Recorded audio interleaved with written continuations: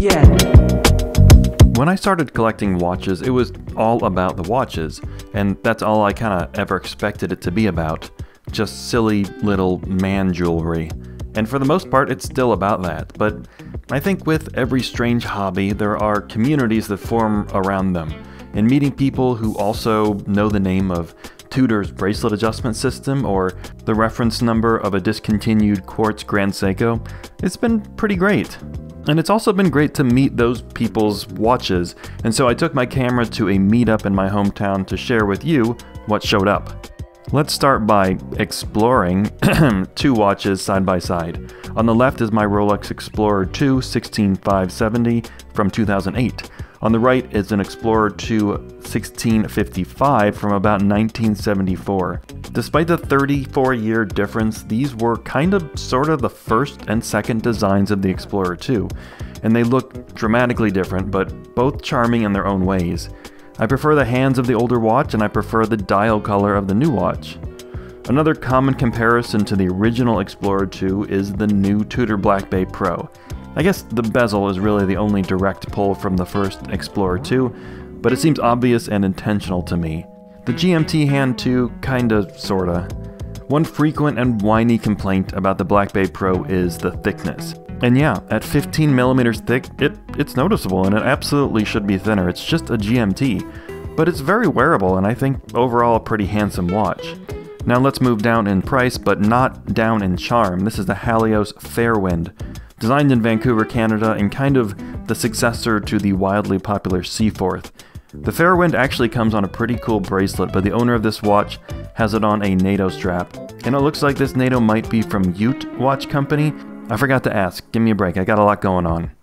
This Omega Aqua Terra gives me feelings, and has for years. This is the Bond Skyfall Aqua Terra in 38.5 millimeters. Years ago, I went back and forth between the 38 and the 41 millimeter versions of this watch. I could never make a decision, so I didn't buy either. But you can see that this size certainly works on my 7-inch wrist. And that dial, man, shoot, and that framed day window, which Omega removed in later versions. What a looker. Underrated. And maybe even more underrated in my arrogant opinion is the Cartier Roadster. Cartier doesn't make this strange collection anymore, and maybe you can see why. It's odd. But that also means it's interesting, especially this reference with what collectors call the Vegas dial. The Roadster was the first Cartier to use a quick change strap system, which later made its way into the current Santos watches, but we don't talk about the current Santos watch here anymore, okay? Check out this new Direnzo DRZ 4. 40 millimeters across, 100 meters of water resistance, and only about $750. The steel of this watch is hardened to more than 3 times the hardness of normal 316L. It's pretty scratch resistant, and that is very appealing to someone with my kind of emotional weakness. It's not easy to develop a new and appealing design language in watches, but I think Direnzo has done a good job. This looks good, and it doesn't look like anything else. Yeah, the Grand Seiko SBGM 241.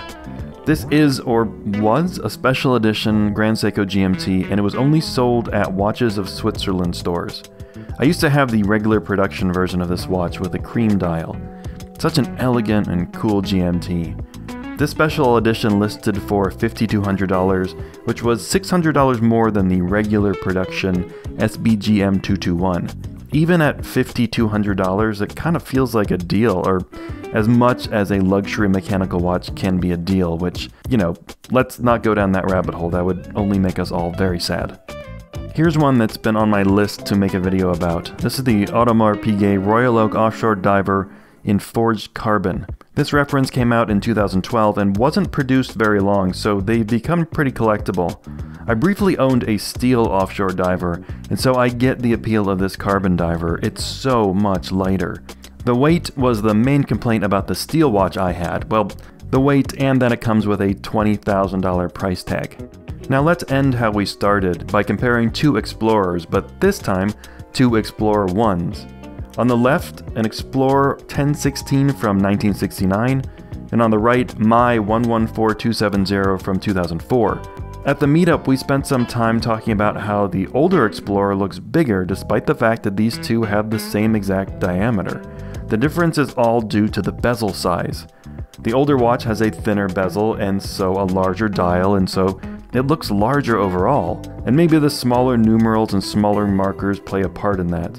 And I'm all about those older numerals. I still love them and prefer them, and I will fight you about it. But let's not fight. Let's get together and talk about watches and share germs. Hopefully you can find your own community wherever you are. Even someone like me who's intensely introverted, I really enjoy being with other nerds IRL. It's fun and rewarding. I've heard from a lot of people who want to go to watch meetups but feel like they don't have anything expensive or interesting to bring, but you are the thing that's the most interesting. If you're into watches, even if you don't have any to show off, you have something to offer simply by being strange enough to enjoy silly little jewelry.